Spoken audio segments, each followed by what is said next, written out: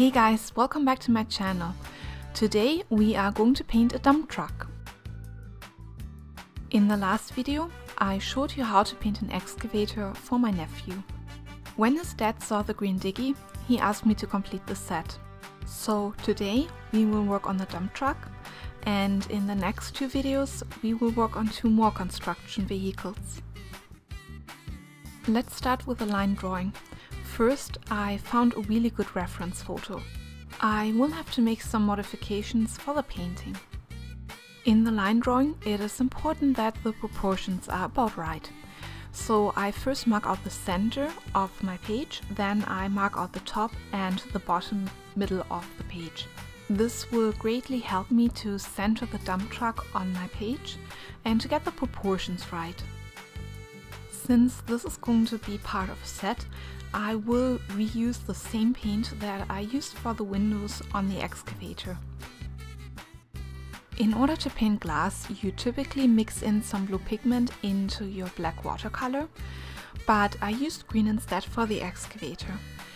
I did not want to introduce another color and I didn't use blue anywhere else with the excavator.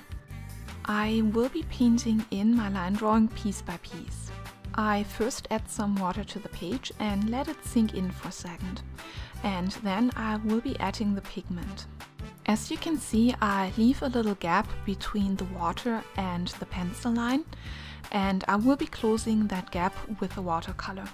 This helps me to create a straight line.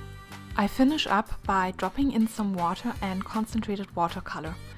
They will push the previous layer of paint aside, and that helps me to create a really great pattern. This method is called wet and wet, since I'm adding wet paint to a wet surface. I will be helping the paint to move, and by dropping in some more pigment or water, I will create wonderful patterns. I never paint in two areas that are touching at the same time. When the two wet areas touch, it will create blooms, and I will not be in full control over the blooms. The paint will seep from one area to the other, and colors will be mixing. This can look really cool with loose florals, but not with this painting. The secret to this nursery painting is simply to make sure that all your edges are really crisp and sharp. And I will be cleaning them up once everything is dry. All you need for that is a damp brush and paper towel. I soften up the pigment and then I soak it up with a paper towel. Some pigments do stain the page more than others, so you might not be able to remove everything. Let's move on to painting in one of the larger areas. I wetten the entire area, but I leave a little gap towards the pencil lines and any previous layers of watercolor. I let the water sink in for a second and then I re-wetten the area again to make sure that it is evenly wet. This will prevent any hard edges, any brush strokes from forming. If they do appear, I can just go over it with a damp brush and brush them out.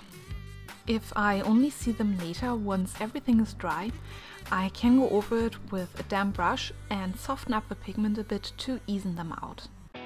When I close the gap between the pencil line and the water, there is quite a bit of pigment in my brush. So the watercolor will be darker in that area and bleed out into the wet area with only the water in it. This will create a gradient. In order to intensify the color gradient, I simply go over it again with more pigment in my brush. This only works as long as the area is still wet. If it is all ready to dry, you can simply go over it with a damp brush and add some more water to the area. And remember, we want the uneven look. We want all the blooms and we want all the patchiness. So just have fun with it.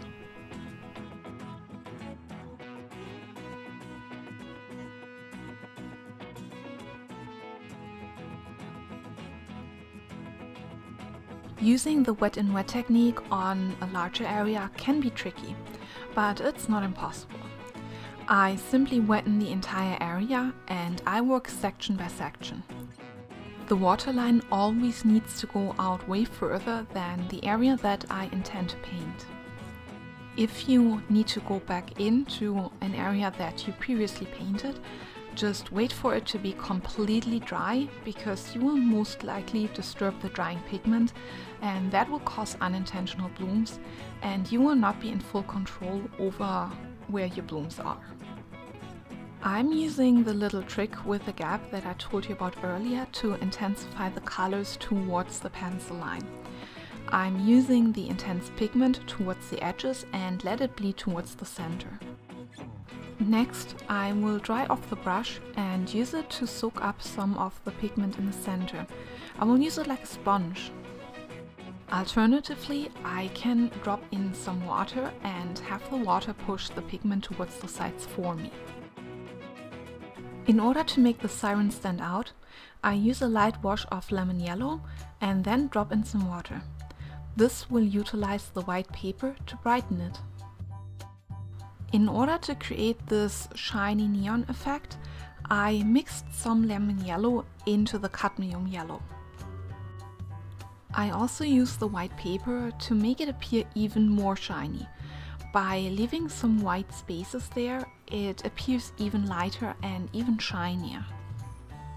And the yellow pops even more because of the really dark grey blackish color that I put next to it. I pre-mixed a larger amount of this so that I can work faster and ensure that my color is an even mix all throughout the painting. Because of that, it dries on my palette, so it's really easy to fill my brush with an intense mix of that watercolor. I can simply use a wet brush to activate some of that dried paint. Some watercolors will dry uneven, like as an uneven mix. Some of the pigments are heavier and will sink to the bottom, so you will not always have a consistent mix on your brush when you reactivate it. This can look really cool, but just be aware of it. Making the body of the car look interesting, but matching to the overall vehicle is easy. I'm using the same yellow mix that was used for the rest of the dump truck, but I will be dropping in a lot more water and intense drops of pigments. This will create beautiful blooms. In addition, I will make sure that the yellow color is more intense towards the edges, in the places where the body of the car would be round. This will create greater color variations and simply add a lot more interest and character to the design.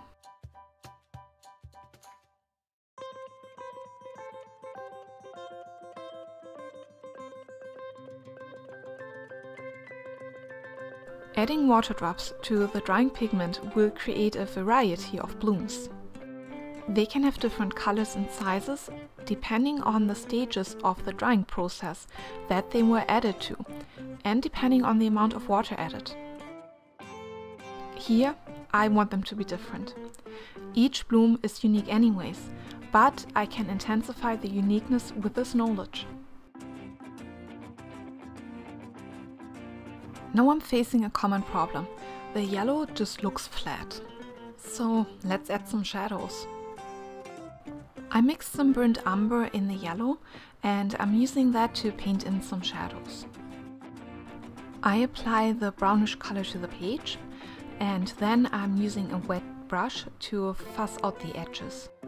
I can always add more pigment as long as it's still wet.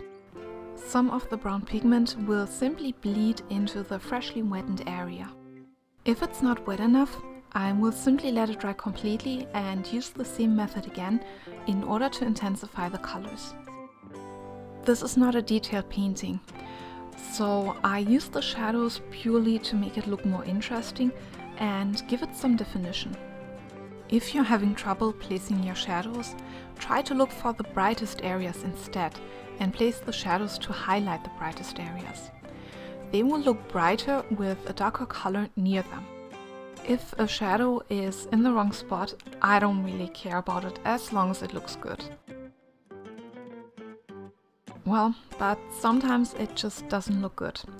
So I will let it dry completely and then soften up the pigment with a damp brush and try to soak up some of the pigment with a paper towel. While adding shadows, you can see your painting come to life. It starts to pop off the page. If you are unsure, just start with a lighter shadow and you can always add a second layer to darken it once it's dry. Remember, this is not a realistic painting. It's more about looking interesting, and it's a nursery painting, so it doesn't need to be perfect. I think especially the imperfections make it look so much better. Just have fun painting.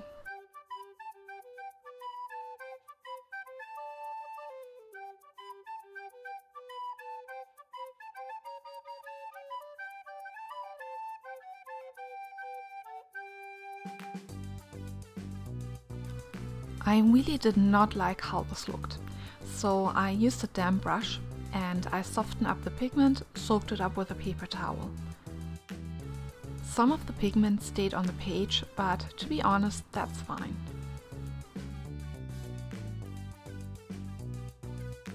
So after letting it dry completely, I just added some yellow to it and distributed the yellow.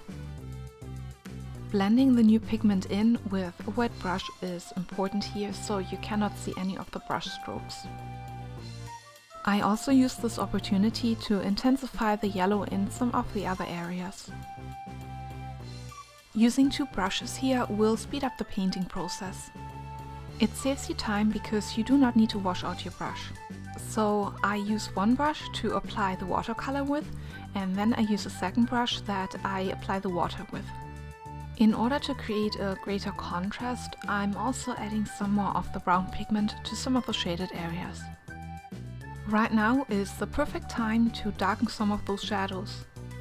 Just don't scrub with your brush too much on the previous layer of pigment, as you can lift them.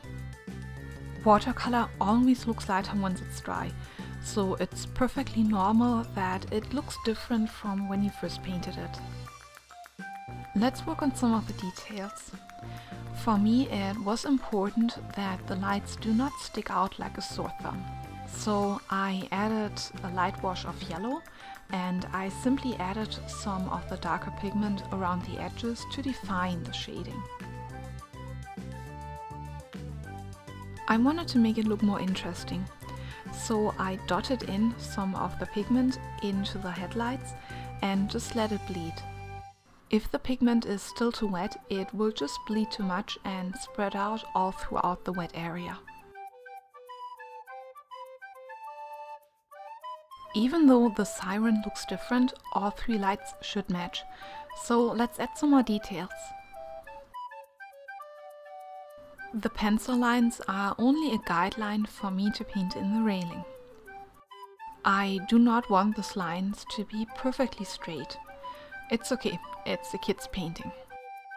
But some details are important to make this painting part of the set.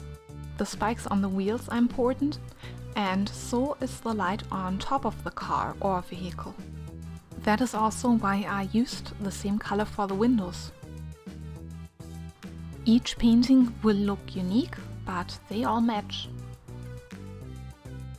Thank you so much for watching my video. I hope you enjoyed it. Please like, subscribe to my channel, and I will see you soon with the next video.